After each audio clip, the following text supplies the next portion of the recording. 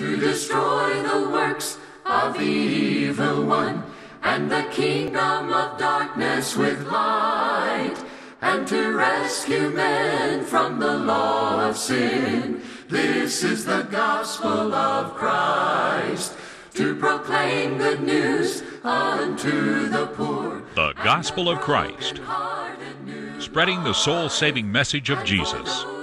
And now, Ben Bailey. This is the gospel of Christ.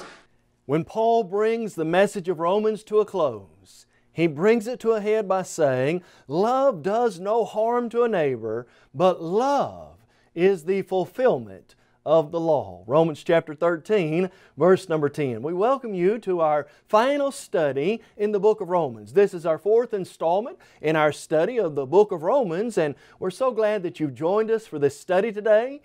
As with the last lessons that we studied, we want to encourage you to make sure you have your Bible handy, as we're going to look today to the Word of God to see what God has to say about living according to the gospel of Christ each and every day. Friend, we want you to know that members of the Lord's Church, the churches of Christ in your area, are helping to bring these lessons to you. We hope that you'll stop by and let these members of the Lord's Church know how much you've enjoyed these lessons and study the Word of God with them. They'd love for you to visit their assembly on Sunday morning or Sunday night or Wednesday.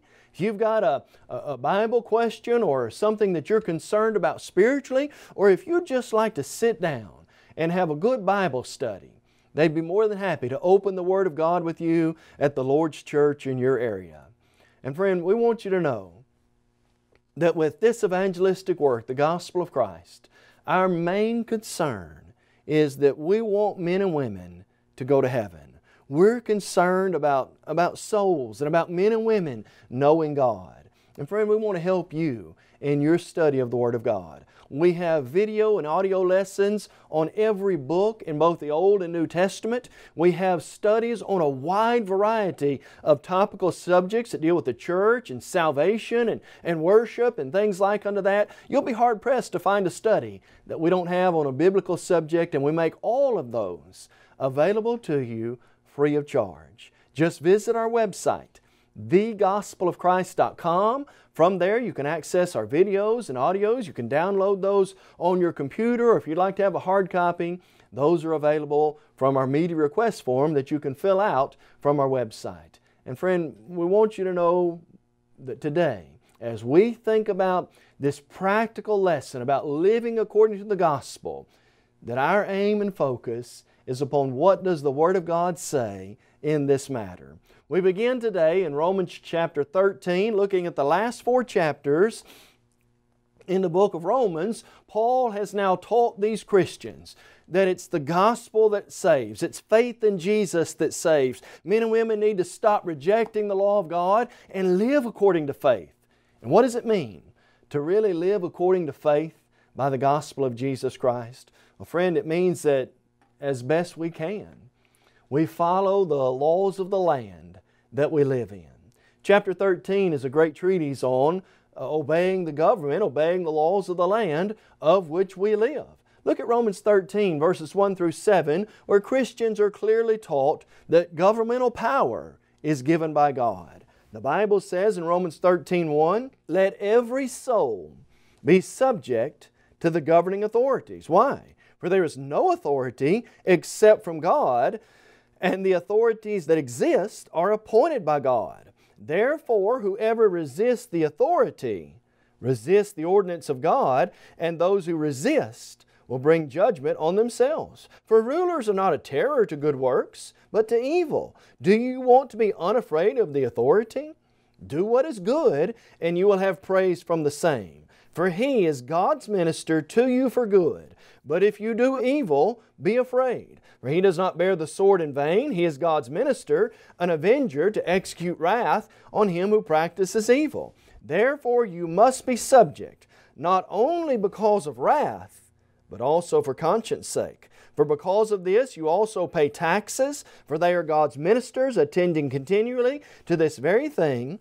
Render therefore to all their due. Taxes to whom taxes are due, customs to whom customs, fear to whom fear, honor to whom honor, of course, is due.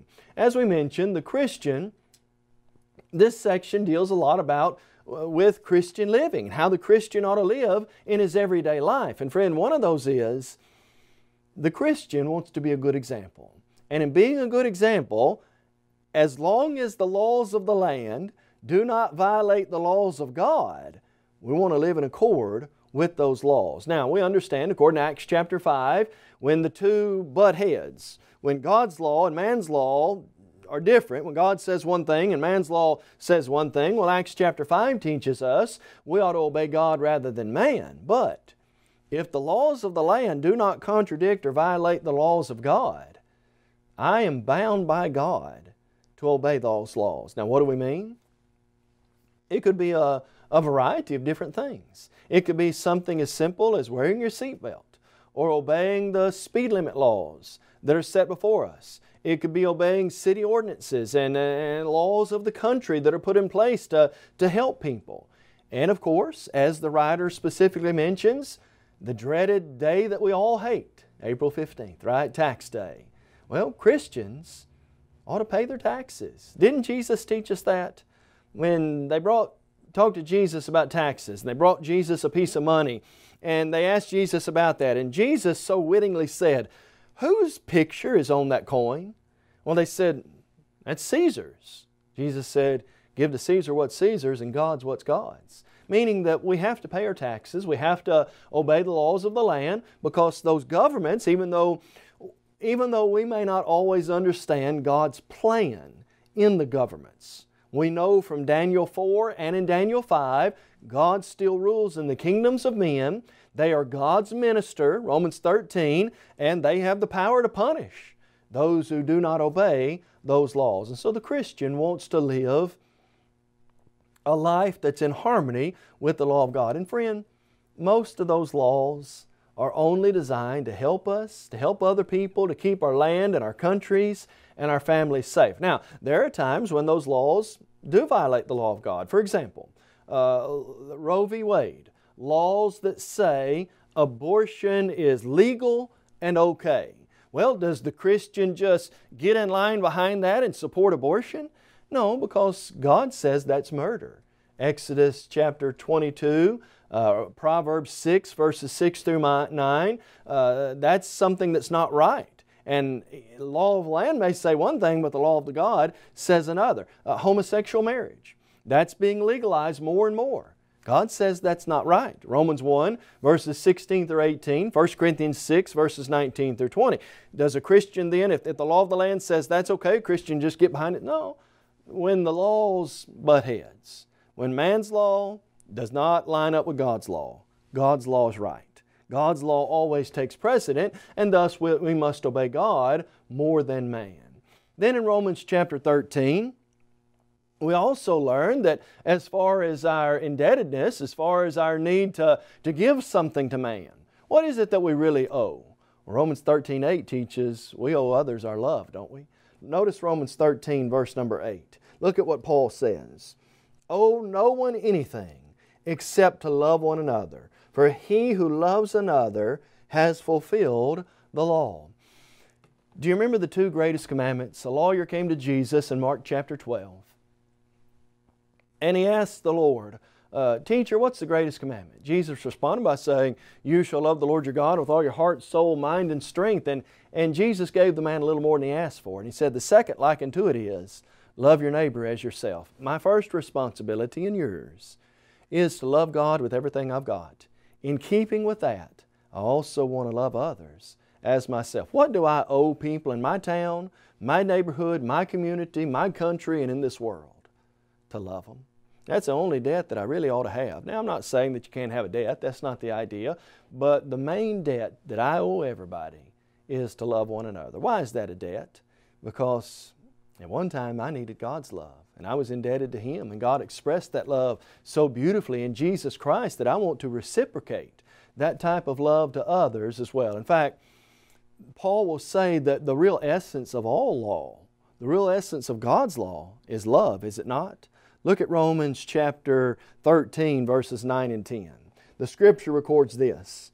For the commandments, what about these old 10 commandments? The commandments, you shall not commit adultery, you shall not murder, you shall not steal, You shall not bear false witness, you shall not covet. If there's any other commandment, are all summed up in this saying, namely, you shall love your neighbor as yourself. Love does no harm to a neighbor, therefore love is the fulfillment of the law. Love was the underwriting principle behind every command. Do not murder, do not steal, do not commit adultery, do not covet. Why all of that? Love is the reason that I don't murder, because I love other people. Love is the foundation why I don't steal, because I don't want somebody to do that to me, and that's not loving. Love's why I don't commit adultery. Love is why I don't covet. Love is the undergirding. It's the foundation for every law that's ever been, including the law of our Lord and Savior Jesus Christ. And part of that extends into Romans chapter 14, where Paul tells us as well, we need to love and be considerate of our brothers also.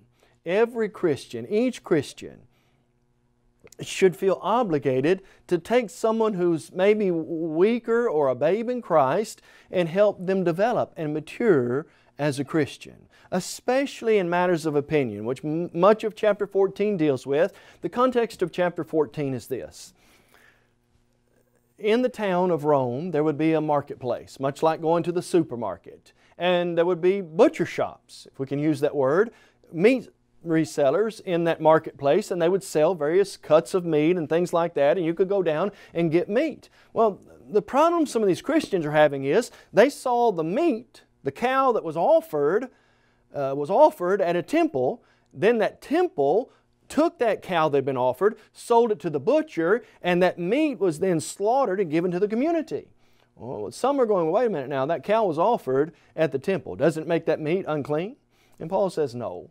The idol's not anything. The meat isn't anything either, because the idol isn't anything. And if you're not involved in that idolatry, you eating meat is not a sin. Buying meat at the local butcher shop does not make it a sin, because idols are not real and the meat's just meat. It came from God. But he says this though, in Romans chapter 14, this is what the whole discussion is about. If you eating that meat causes your brother to stumble, if that weaker Christian who you ought to be trying to help develop and mature doesn't understand that, or has a hang up with it, or hasn't grown to the point where he can realize there's no association between the two, don't eat meat. Paul says, I'm not going to eat meat if it makes my brother stumble. This is addressed in Romans 14. It's addressed in 1 Corinthians chapter 8. In fact, look at what he says in Romans 14 verses 14 and 15 about this idea. Paul says, I know and am convinced by the Lord Jesus that there is nothing unclean of itself. But to him who considers anything to be unclean, to him it is unclean. Yet if your brother is grieved because of your food or meat, you no longer are walking in love. If what I do causes my brother to sin or affects his faith negatively, even though it may not be wrong, and friend, I want to help my brother. I want to do what I can to help him mature. Now, if someone continues to stay in a state where they're not growing and not maturing and are always getting their feelings hurt, well, we need to talk about that matter a little more. But if it's something they haven't learned or struggling with or dealing with, if it's because steak causes somebody to sin, Paul says, I'll never eat another steak again. I'm not going to eat meat. I'm going to do what I can to help my brother in every way to grow and mature as a Christian. And so the basic idea is kind of summed up in the very last verse of Romans 14. Notice what he says about this in Romans 14, verse number 23. But he who doubts is condemned if he eats, because he does not eat from faith. Here's the key word again. For whatever is not from faith is sin. Whatever is not based on the Word of God and having obedient trust in God is sinful. If someone doesn't know that it's okay to eat that meat, then they're doing it in sin. They're not doing it by faith. They're doing it with doubt, and that kind of doubt is not based on the truth. And so when they study the truth and learn the truth and realize from the Word of God that's okay, then they can do it based on faith. But until that point, their faith is not what it ought to be. One of the practical applications is everything we do ought to be based on faith. I want to have faith in what I'm doing. That is, I want to do it with a good conscience, knowing that God sanctions it through the Word of God and that God gives me the right to do that or tells me that I shouldn't do that. And friend, isn't that why God gave us the Bible? To know what's right, how we ought to live, to know about Jesus and how He lived, and to know what God wants us to do. And if there are matters that we're not sure of, hey, let's study on them. Let's grow in them before we just go out and do them. Otherwise would not be contrary, or would be contrary to the will of God. Then moving into Romans 15, Paul kind of discusses the idea that that's exactly why God gave us the Bible. That we should no longer be weak spiritually, but that we can grow in the knowledge of Him. Look at Romans 15 verses 1 through 3. The Apostle Paul says, "We then who are strong, spiritually speaking, we then who are strong ought to bear with the weaknesses or scruples of the weak and not to please ourselves. Let each of us please his neighbor for his good, leading to edification." Why? "For even Christ did not please Himself, but as it is written, the reproaches of those who reproached you fell on me." And so Paul says, bear with them. You know, we're to bear one another's burdens. Galatians 6 verse 1 following teaches, and for somebody who's weaker in the faith, hey, I want to bear with them. I want to work with them. I want to help them. I don't want to just run them over or push them aside and do whatever I want. Instead, we want to help them grow and develop and mature as a Christian. And so we ought to help people who are not as spiritually strong. And this is not a superiority complex, or I'm better than you. That's not what we're talking about. Somebody who's stronger in the faith has got there through a lot of effort, a lot of work, and the patience of a lot of other people as well. I want to put myself in the place of someone who's not as strong, and I want to help bring them up, not look down on them or run them over or push them out of the way kind of mentality. And then Paul mentions how we grow in the faith. That's why God gave us the Scriptures, right? The Old Testament Scriptures, the Word of God in general, was given to help us learn and grow. Isn't that what the context of Romans 15 is about? Look at Romans 15:4. Well, if I'm weak, how do I get stronger? That's why God gave us the Bible. Romans 15 verse 4 says, "Whatever things were written before were written for our learning, that we through patience and comfort of the Scriptures might have hope." What about that weaker brother? Give him time. Give him time to study the Word of God. The things that were written aforetime, they're written for our learning, that we through patience and comfort of the Scriptures might find hope. God gave us the Bible so that we don't have to remain spiritually immature. God gave us the Scriptures so that we don't stay in a state of spiritual weakness. If I choose to ignore the Word of God, not study the Word of God, not read it, and remain in spiritual ignorance, that's not on God or other people. But if I'm trying to learn and grow, friend, direct your attention to the Bible. Books of men, writings of men, commandments of men, that's not where you're going to grow spiritually. If you want to learn and grow spiritually and become spiritually strong, well, friend, you do that by learning the Word of God. Going all the way back and learning the Old Testament. Listen carefully. Sometimes people say about members of the Lord's church, you're the people who don't believe in the Old Testament. That's not true.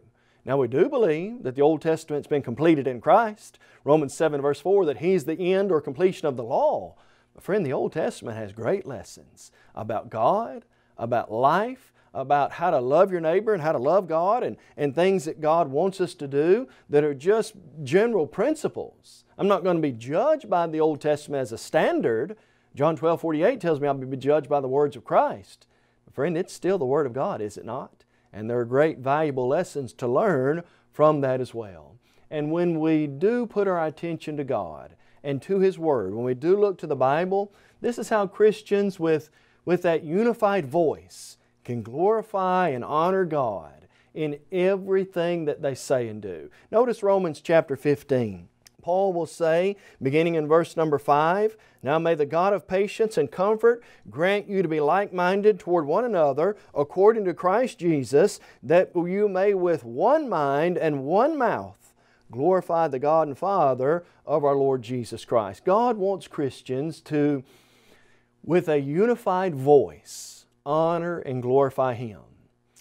In a world where there's so much division, confusion, and chaos, how are Christians going to unite and glorify God with one mind and one voice? Well, you got to back up to verse 4. The Scriptures are how we do that. And we look to the Word of God, we let it be our final authority, we let it be our final guide, and then when Christians are living by, studying, and trying to walk by the Word of God every day, then we will naturally be glorifying God with one mind and one voice, because it's His mind and His voice that we're following. We now come to the final chapter in our study of the book of Romans, and Paul will give some concluding thoughts in this chapter just to leave on the hearts and minds of the people who he's addressed this letter to, remembering that the overall message is that the gospel is God's power to save. Well, here are some things Paul wants these Christians to remember. Be kind to one another, love one another, and always strive to live according to the teaching of the Bible. Don't be divisive, but rather put your trust and hope in God. You know, we learn about the church that these people were a part of, don't we? What was the church that the people in the book of Romans were a part of? Well, notice Romans 16, verse 16. Greet or salute one another with a holy kiss. The churches of Christ greet you. Friend, in the Bible, what you do find is this. 1 Corinthians 1, verse 2, just a few verses over. It's the church of God which is at Corinth. Romans 16, verse 16. It's the church of Christ, churches of Christ in Rome. Acts 20, verse 28. It is the church of the Lord. 1 Timothy 3, verses 14 and 15. It's the church of the living God. Jesus said, I'll build my church. Matthew 16, verse 18. Whose church were these people a part of? Well, the only church that existed. The one body, the one church, God's church, the Lord's church, the church of the Lord Jesus Christ. All of those designations give honor to God and Christ and the Holy Spirit, the one who made the ultimate sacrifice, our Lord Jesus Christ, who died for the church. Friend, if we're going to follow the power of the gospel to save, we want to keep the emphasis upon God and upon His church, and the church that we read about in the Bible, not the multiplicity of denominations today that are following the teachings of men. In fact, it's that ideology, the ideology that everybody can have their own way, and I'm going to follow this man and you follow this man and their teaching, and we're all going to somehow end up at the same place. Friend, that's where the division comes from, does it not? Isn't that what Romans 16 verse 17 is teaching us? Notice the very next verse. Romans 16, 17, Paul says, Now I urge you, brethren, note those who cause divisions and offenses contrary to the doctrine which you learned, and avoid them. What should my responsibility and relationship be toward those who are teaching things that are different than what God has taught us in the Bible? Somebody says, you know, you can be saved by following X religion, and it's not found in the Bible, whatever it may be. Friend, I'm not going to associate with that religion. I'm not going to promote that. I'm not going to teach that's okay. That's divisive, and that causes the body of Christ to not follow the pattern that God wants it to follow. And Paul will note that many of these people, many of these divisive teachers who are teaching things contrary to what you find in the Bible, really have an ulterior motive. And that motive is to serve their own lust, not the will of God. In fact, Paul says that in the very next verse. Look at verse number 18. Paul says of these divisive teachers, for those who are such, those who teach doctrines that are not right, those who are such do not serve our Lord Jesus Christ, but their own belly, and by smooth words and flattering speech deceive the hearts of the simple. Friend, don't be tricked by those who are saying things that are smooth and popular. You can live like you want. You can do what you want. God's going to love you anyway. Just go out and do whatever in the name of Jesus. Well, friend, you know, there's a lot of people who'd probably like to do that. There's a lot of people who do that. But what do we really need to follow? Not people who just have smooth words and tell everybody what they want to hear. But we want to follow the Bible. Now, friend, the Bible has a good, smooth, perfect way of living, but it's got to be God's way. Not people who are out to fill their own pockets, not people who are out to fill their own desire, but rather we want to put our trust and our hope in Almighty God, and we want to make sure that we're letting Him guide us in everything that we say and do. And friend, the key to that is obedient faith. Obedience has always been key to pleasing God. Look again at the close of the book of Romans, Romans 16, 19. I want you to know what God says. God says, for your obedience has become known to all men. Now jump down to verse 26. and now made manifest by the prophetic Scriptures, made known to all nations, according to the commandment of the everlasting God, for obedience to thee faith. Friend, God's not unkind or unjust or unloving, but God does expect men and women to obey Him. And not only does God expect that, but if you obey God, you're going to have the best life you could imagine. Why did Jesus come? To force people to obey Him? No.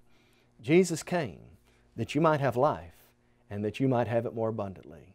Jesus gave us the gospel, which has the power to save all men. And friend, if I will lovingly obey the Lord Jesus Christ, have an obedient type of faith that does whatever God says, tries to live according to His will, when I sin, I repent and make that right, trying to walk in the light, friend, that's going to give you the best, happiest, most joyous and fulfilling life you could ever imagine.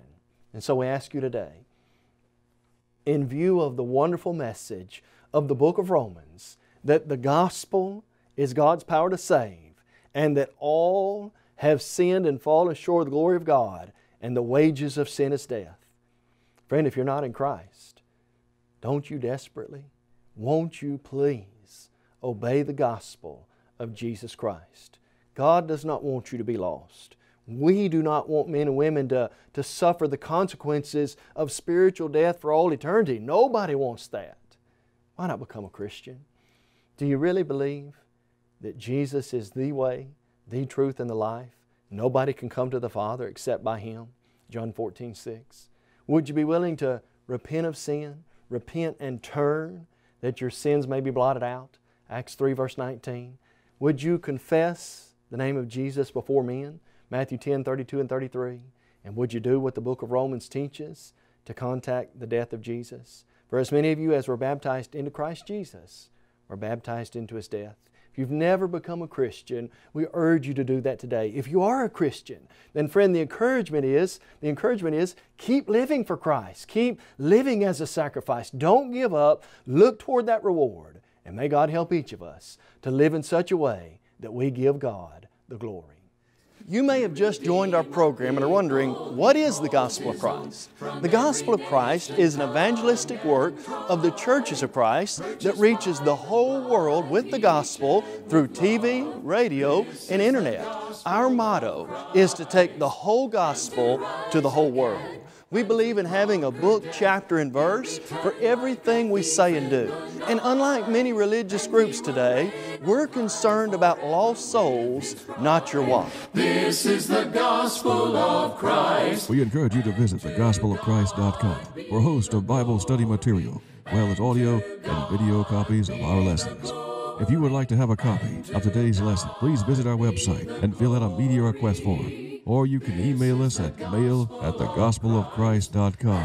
Call us toll-free at 1-855-458-3905. Or write to us at P.O. Box 788, McMinnville, Tennessee, 37111. The gospel of Christ.